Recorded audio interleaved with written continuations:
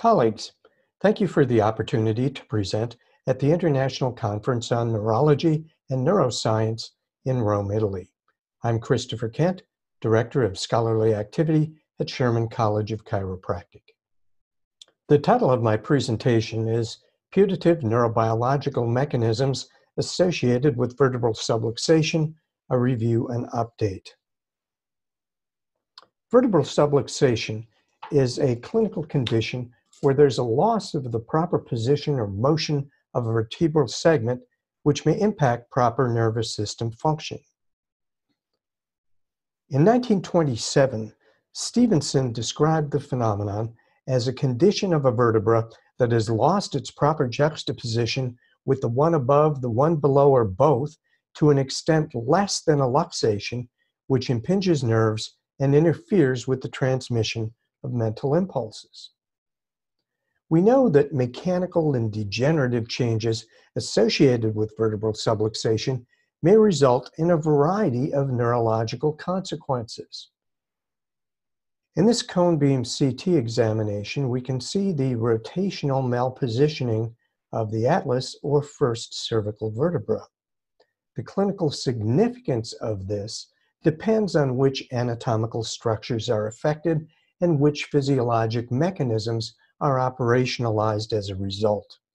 Some of the neurobiological mechanisms that have been described in association with vertebral subluxation include cord compression and adverse cord tension, nerve root compression, local irritation, vertebral artery compromise, autonomic dysfunction, coherence and oscillatory patterns, disafferentation and neuroplasticity, as well as disafferentation, dyskinesia, dyskinesis, dysautonomia, and aphaptic transmission. There are four major physical mechanisms associated with biological communication. The first is diffusion of particles along concentration gradients, and we're all familiar with this in terms of ionic transport, osmotic change, and the classic propagation of the nerve impulse. Second, we have diffusion of quanta along electromagnetic gradients, and this includes the various electrophysiologic phenomenon that we're familiar with and the various tools we have for assessing them. This would include things like EEG, ECG, EMG, and the like. Third, we have transmission of substances within structured channels. And the transmission of substance within structured channels can be scaled. On a cellular level, we're dealing with axoplasmic flow, and we know that interference with axoplasmic flow can adversely affect trophic function. We also can look at the transmission of blood through structured channels. If there is impingement or pressure upon an artery or vein, this can affect neural function in a variety of ways. We also know that transmission and circulation of cerebrospinal fluid is critical to proper neurological function, and that when there are alterations in the position or motion of a vertebra, this can interfere with CSF propagation. Finally, we have wave propagation, which is where we have compressive and rarefactive type phenomenon. A lot of modern study has gone into this. Heimberg describes mechanical pulses associated with the propagation of the nerve impulse. He notes that signals travel down a pike like a nerve fiber in a manner similar to a compression wave. As the wavefront advances, it squeezes the lipid molecules, briefly changing them from a fluid to a liquid crystalline state, making them bulge and release heat. There's some controversy regarding this model, whether these mechanical phenomenon are secondary to the electric pulse we're all familiar with, the Hodgkin-Huxley model, or whether they're only side effects or secondary manifestations of that electric pulse.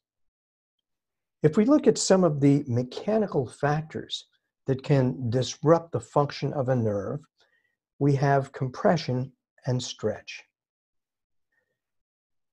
In the early 70s, Seth Sharpless at the University of Colorado found that spinal roots were far more susceptible to compression block than peripheral nerves, that a pressure of only 10 millimeters of mercury produced significant compression block.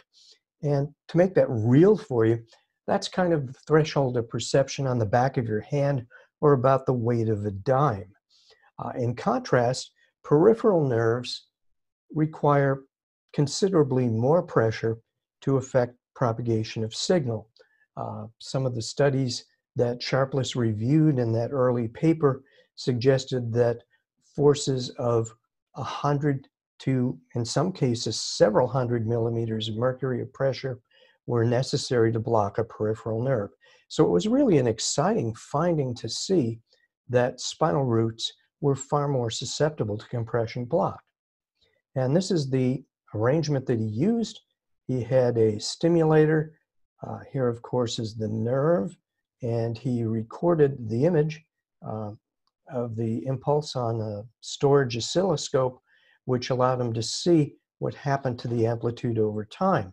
A pressure transducer was used to record the amount of pressure that was placed in a balloon and a plastic foot underneath. So as the nerve was compressed, he could see a decrease in the amplitude of the action potential as the compressive force increased.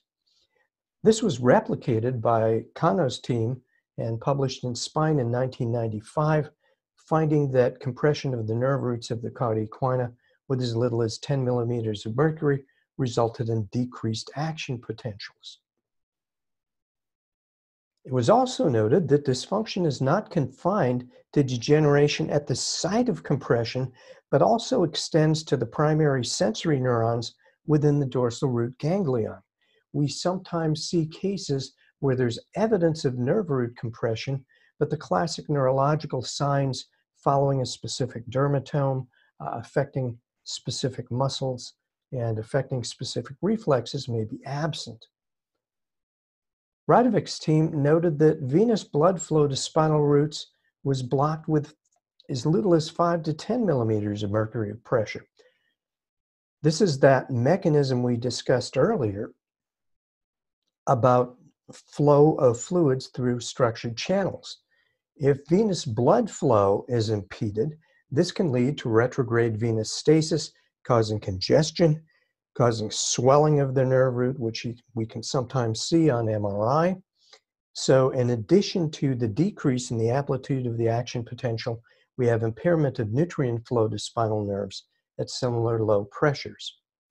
Well, people criticized some of this work and questioned its potential generalizability to humans because it dealt with animals. However, in 2013, Ando's team looked at 114 surgical patients. They found that sensory nerve action potentials decreased in amplitude when the lesion was at or distal to the dorsal root ganglion. And the conclusion was that the amplitude of the snaps or sensory nerve action potentials with a lumbar foraminal stenosis should be decreased. House also noted that nerve root compression can exist without pain, and we frequently see patients with vertebral subluxation that have evidence of nerve root compression but may be completely asymptomatic. Nonetheless, we see that there are changes in certain physiologic parameters such as skin temperature patterns, heart rate variability, dermal patterns associated with sweat gland activity. These things all indicate potential autonomic dysfunction. The local irritation can also lead to the presence of inflammatogen agents, such as histamine or substance P, which may cause a chemical radiculitis. In addition, as mentioned, there may be disturbed CSF flow, and there may be sympathetic sensitization leading to what they've described as a vicious cycle. We can have sympathetically mediated pain. We can also have dysfunction of the autonomic system.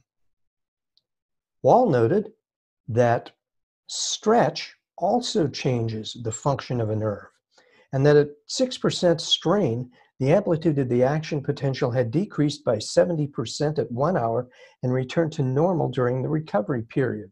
So when we have alterations of spinal curves causing traction on the spinal cord as well as the nerve roots, what was described as adverse mechanical tension on the cord by several investigators, this too can interfere with nerve conduction.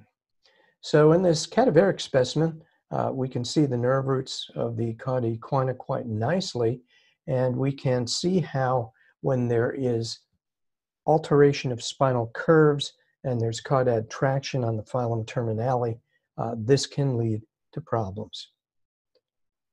The dentate ligaments can also be associated with alterations in cerebrospinal fluid flow, deformation of the spinal cord itself, and changes in the tension of the nerve roots. Here at the arrows, we can see the dentate ligaments, and they, of course, are somewhat variable in their form and configuration. In the craniocervical junction, we can see, of course, the cerebellar structures here. We can see the spinal cord. At the turquoise arrows, we can see the vertebral arteries and that sort of tortuous hairpin turn that they take at C1, the atlas vertebra, and we can also see the nerve roots emerging from the cord. So if we take a close-up of that area, we can see how disruption of the position of the atlas vertebra can potentially affect a number of structures in the area: the spinal accessory nerve, the intracranial dentate ligaments, the posterior spinal artery, and of course, C1. This problem is complicated in Chiari malformations where we have caudad migration of the cerebellar tonsils. So here we can see the anterior nerve roots on this MRI. The white stuff is the CSF. This is a T2 weighted image. You can see here the dorsal roots, and at the small arrows, we can see the decreased signal intensity, which is the location of the dentate ligaments. If we look at the normal appearance of dorsal root cells in an experimental animal, we can see that we have nice staining of the cytoplasm. The nucleus is intact, the nucleus looks good. But if there is an artificially induced spinal strain, if there is disruption of normal muscular activity causing asymmetrical forces to bear on the motion segment, we start to see some chromatolysis or decreased density in the staining. And as the process eventuates, this becomes even more pronounced and can lead to chromatolysis. Some functional changes that are associated with alterations in spinal conformation: misalignment of a vertebra, impingement of a nerve, interference with the propagation of impulses. One is disafferentation, and that's where the afferent input from the body is disrupted as a result of mechanical changes in the spine, so that the information going to the brain is potentially corrupted. This was referred to as the neural image by Peterson and Himes, and they described it as being the body's perception of the internal and external environment. Some IT people have suggested it's kind of a garbage in, garbage out situation, where if the body isn't getting accurate information concerning what's going on in the periphery, it's not able to make the qualitative and quantitative changes necessary to adapt to environmental dynamics. And here we can see some of the structures that are involved. We have some very sophisticated neural receptors in the posterior joints. Some are rapidly adapting, some are slow adapting. We have receptors in the ligaments and in the muscles of the spine. And all of this, along with information from viscera and cutaneous receptors, special sense organs and the like, give the body information concerning what's happening. In the disc, the outer annulus has nociceptive fibers. In the past, some people questioned whether a disc could be a pain generator. Today, that's pretty well accepted because we know that there is a nerve supply to the human intervertebral discs, that there are neural elements in both cervical and lumbar discs that have been identified, that there are mechanoreceptor endings in human cervical facet joints. And here we can see two vertebral segments in the associated disc. This is the Spalteholz process, which renders the bone translucent. The vessels have been injected with dye so you can see them. So when we see end plate degeneration, that will accelerate degeneration of the disc. We also know that the supraspinal and interspinal ligaments are innervated, that there are nerve fibers affecting the cranial and spinal meninges, and that the morphology of nerve fiber terminals is critical to its structural and functional integration. And if we look at examples of the spine and the affected intervertebral foramen, here we have a nice healthy level, and you can see the posterior joint is got good joint space. You can see the synovial membrane. You can see the ligamentum flavum here. This is the nerve root, which is surrounded by fat, designed to be protective since it is so exquisitely sensitive to compression, and there are also vessels present.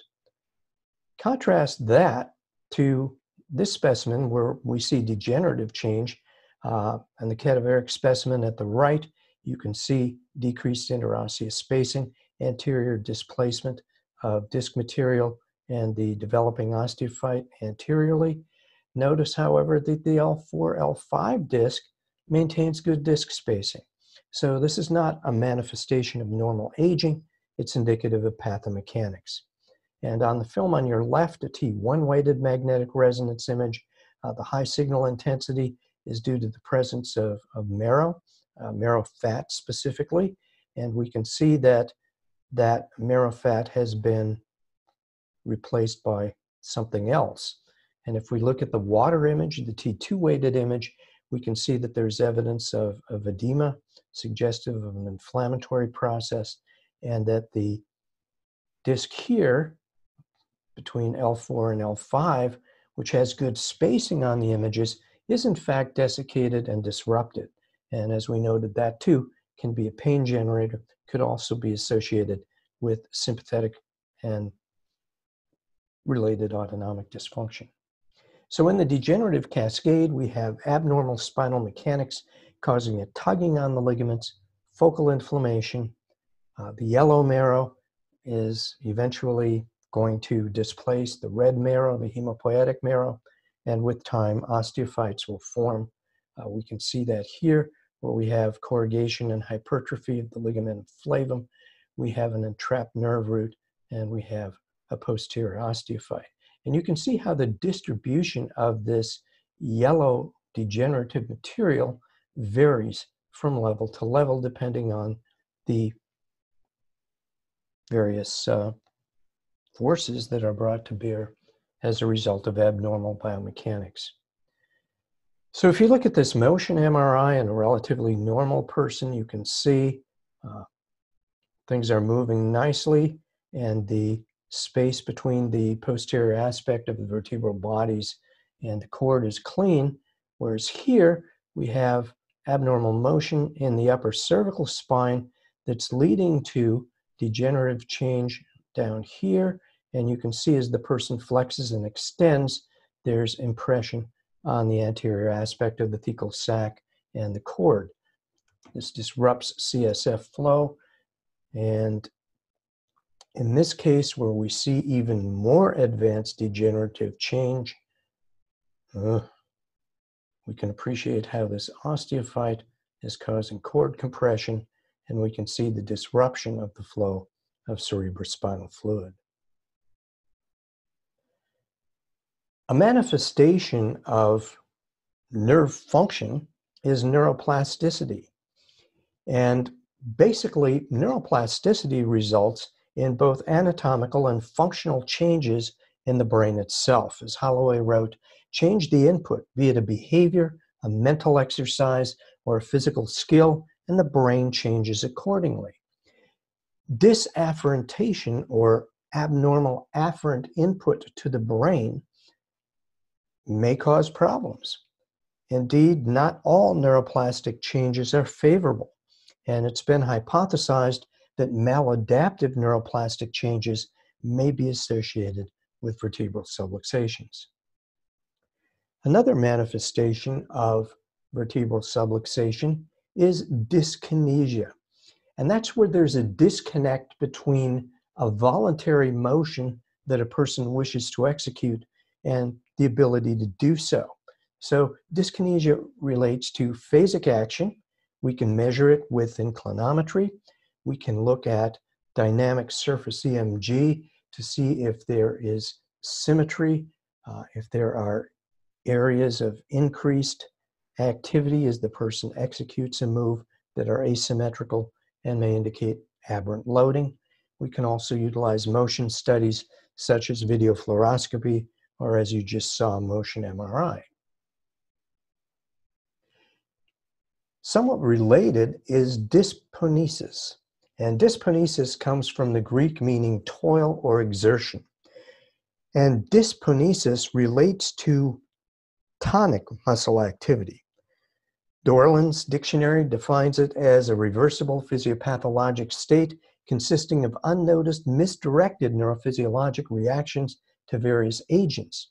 These agents may be environmental events, bodily sensations, emotions, and thoughts. They look at the repercussions of these reactions throughout the organism. And dysphonesis really relates to errors in energy expenditure, which can create functional disorders due to unseen errors in action potential output from the motor and premotor areas of the cortex and the consequences of that output. So if we have aberrant afferent input, our ability to respond appropriately with tonic responses can be compromised, and clinically, we can measure this with surface electromyography. Dysphonesis is correctable, it's reversible, it's associated with abnormal function. There are repercussions throughout the organism. And in our profession of chiropractic, we place tremendous emphasis on how the vertebral subluxation affects a person's ability to express their potential as a human being on many levels. And we're seeing this acknowledged more and more in the mainstream literature. Dysphonesis is associated with errors of energy expenditure that may cause functional disorders. Another phenomenon that we see and are able to measure objectively is dysautonomia. This is disruption of the autonomic nervous system, and this is measurable with thermography, which looks at vasoconstriction secondary to sympathetic stimulation, and heart rate variability, where we're looking at the power spectrum or distribution of different frequencies when we look at the time between systoles, the interbeat intervals. Heart rate variability has been shown to correlate with a variety of adverse consequences. All-cause mortality has been associated with heart rate variability. Diabetics have impaired heart rate variability. Depression is associated with heart rate variability. Cognitive changes, memory, even cancer prognosis has been shown to be related to compromised heart rate variability. And studies have shown that chiropractic care to correct vertebral subluxations may improve heart rate variability, and hopefully we'll be able to build that bridge between the basic science findings, the general clinical findings, and how we can apply this in practice to improve our clinical strategies. Another mechanism that's often overlooked is ephaptic transmission, and this refers to non-synaptic transmission of signals. Ephaptic transmission occurs when electric fields activate neighboring cells without synaptic transmissions or gap junctions. In other words, these field effects influence the function of the nerve. Although technology to assess this phenomenon in a clinical setting is currently lacking, the role of haptic transmission in cases of vertebral subluxation is speculative, but potentially exciting. And we have seen, through the use of advanced technology, some of the manifestations of vertebral subluxation and its correction. If we look at functional MRI, bold imaging or blood oxygen level dependent imaging, basically what happens is when a cell metabolizes, it's going to utilize oxygen. So we see a change from hemoglobin to deoxyhemoglobin, which changes the magnetization characteristics slightly and allows us to image them. So on the left, you can see the results of an MRI experiment we did prior to a chiropractic intervention, an adjustment to correct a vertebral subluxation. You can see that we have bilaterally generalized regions of activation where you see these color swatches. This was when the person was attempting a unilateral ankle task, just moving one ankle but not the other. On the post study, we can see that instead of this generalized activation, we have specific activity, unilateral activity in the somatomotor cortex. And if we look at a slice that traditionally wouldn't be directly involved in voluntary motor function at all, we see there's a little more activity here, but we still see this generalized activation that is absent in the post study. Thank you for your attention. It's been my pleasure to share with you some of these exciting findings in the field of chiropractic.